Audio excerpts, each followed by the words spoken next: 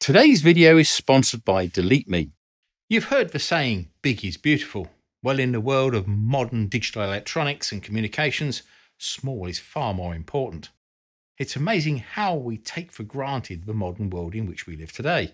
We expect our internet to work at full speed, our smartphones to give us on-demand music and video in high resolution and play massively multiplayer online games with people we've never met from all over the world in real time and still fit into our pockets. Our world has changed dramatically from that of when I was a teenager. In fact, I, like many others of my age, I'm 62, were the last generation to grow up as a child before the personal computer revolution, with no internet, mobile phones, 3 channels on the TV, no cable television and no computer games. And yet, I got my first home computer in 1978 when I was 16, and just a few years after, the first modern microprocessors like the 6502, Z80, 68000 and the 8080 had gone into mass production. From that point onwards, the modern world that we know of today had started, and things would never be the same again. But to get to where we are today, there had to be a major change in our technology, a point where things really started to get small, and without which we would, technologically speaking, still be where we were in the 1960s.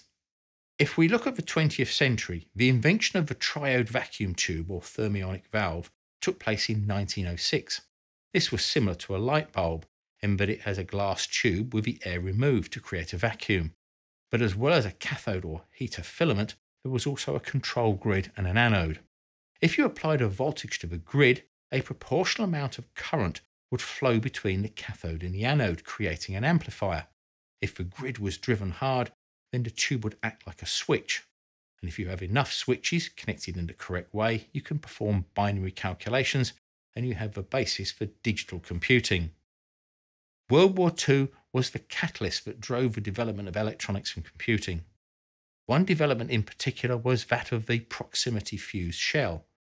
This was like a normal shell that was fired from an artillery gun, but it had an electronic fuse that sent out a radio signal and then would detect the reflection of that signal off of a nearby object. The closer the object, the stronger the reflected signal, and at a preset distance, the shell would detonate.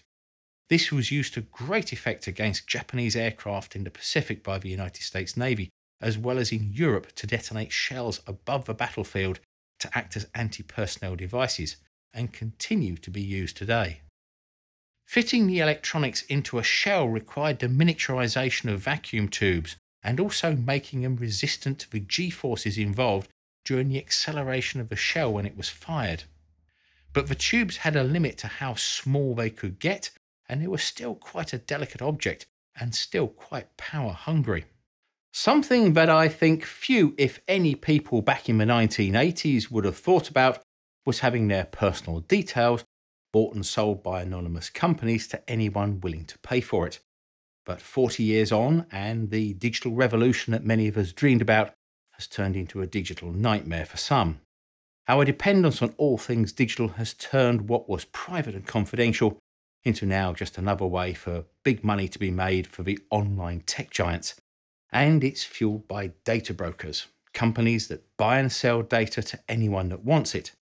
This data can include emails, names, current and past addresses, phone numbers, age and occupation, and much, much more. If your job is in places like the government, the military, civil services, or you have a high profile, this data can be not only a security risk, it can also be a personal safety risk. You can request these companies delete the data they hold on you. But with over 750 data brokers around the world, where do you start?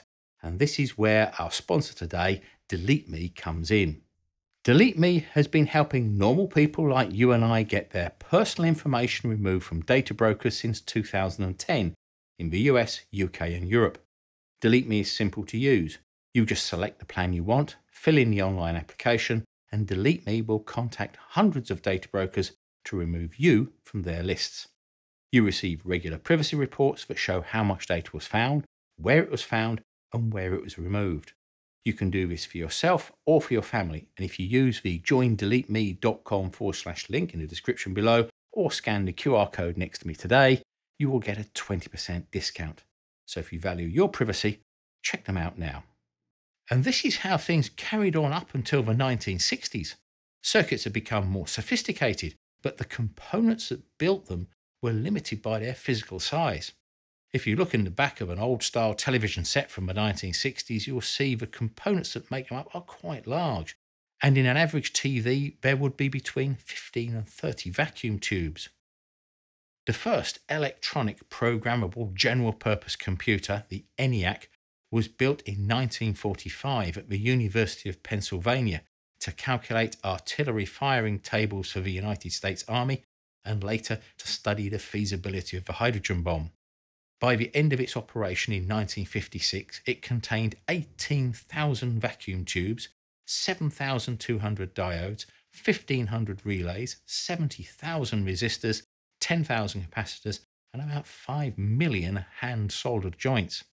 It weighed approximately 30 tons, was 8 feet or 2 meters tall, 3 feet or 1 meter deep, and 100 feet or 30 meters long, and consumed about 150 kilowatts of power. Its processing power was the equivalent to about 500 flops or floating point operations per second, and was 1,000 times faster than other electromechanical computing devices. But to put that into perspective, an iPhone 16 Pro Max has about 2,227 gigaflops of processing power, which is about 445 billion times the power of the ENIAC.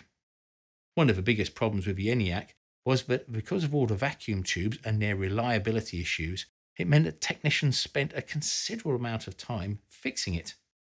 The heaters of the tubes would fail mostly during warm-up and cool-down periods, but this was greatly reduced with special high-reliability tubes after 1948. The longest continual period of operation without a failure was 116 hours, or about 5 days. However, all of this would change with the development of a transistor in 1947, a solid-state replacement for the vacuum tube. But it was the way the transistor was fabricated that would allow miniaturization to take off at an exponential rate. The transistor did the same function as a triode valve, but on a piece of silicon just a few millimeters across. This huge reduction in size and weight meant that it was much more robust and used much less power, and was of particular interest to the fledgling space industry, and NASA in particular. They needed to put increasingly sophisticated spacecraft into orbit and onto the moon that needed electronic control and computing that would not have been available before.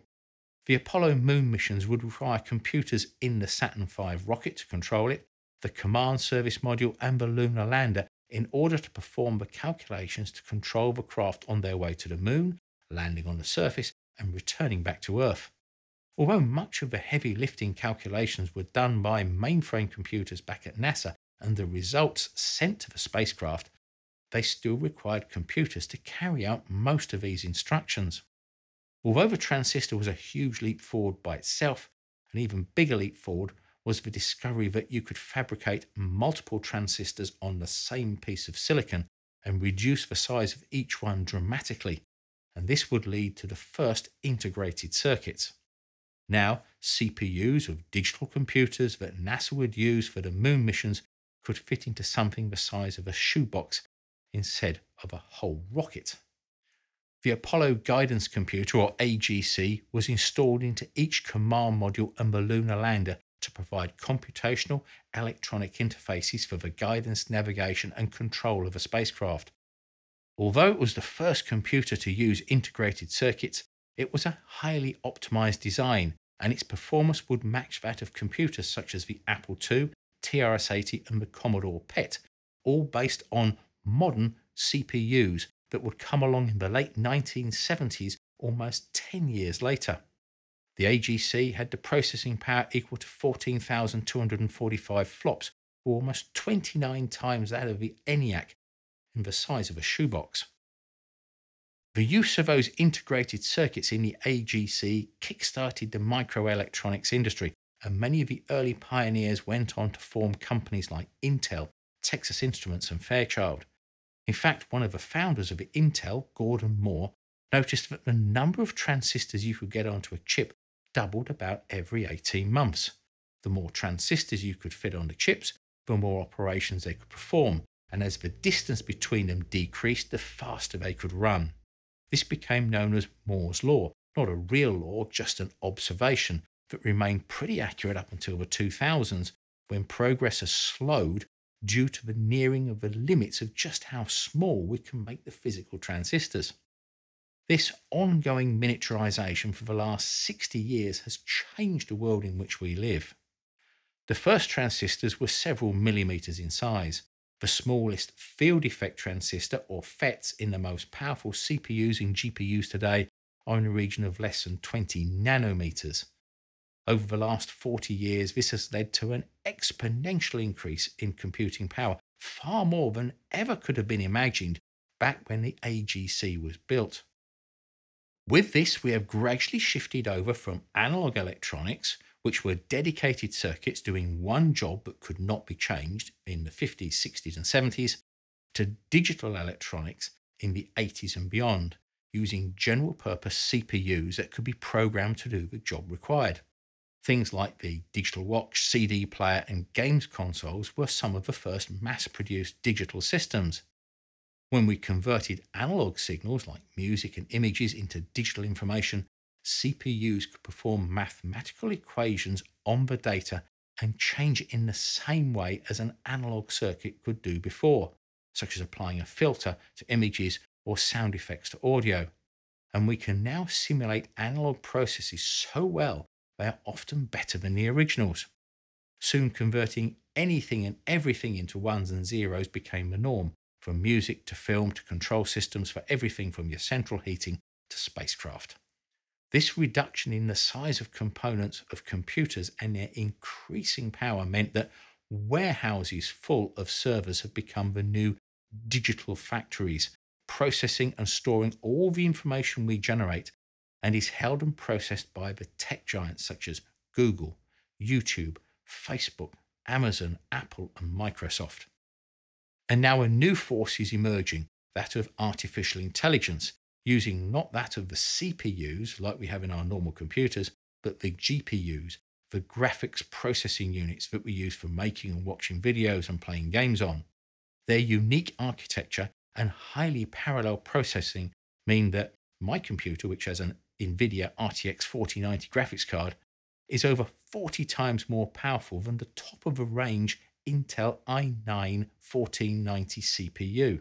And it's these hugely powerful processors which have become the highest density chips with the so-called 7 nanometer and lower technology, and are powering the AI revolution with hundreds of thousands of them running things like ChatGPT and many other AI applications. There is a whole new universe opening up under our noses based on transistors in this mass of data, and most of us know virtually nothing about it. And even if we do reach the minimum size of what is possible, we'll still be able to build them in their trillions of trillions. So thanks for watching, and if you enjoyed the video, please thumbs up, share and subscribe, and a big thanks go to all our patrons for their ongoing support.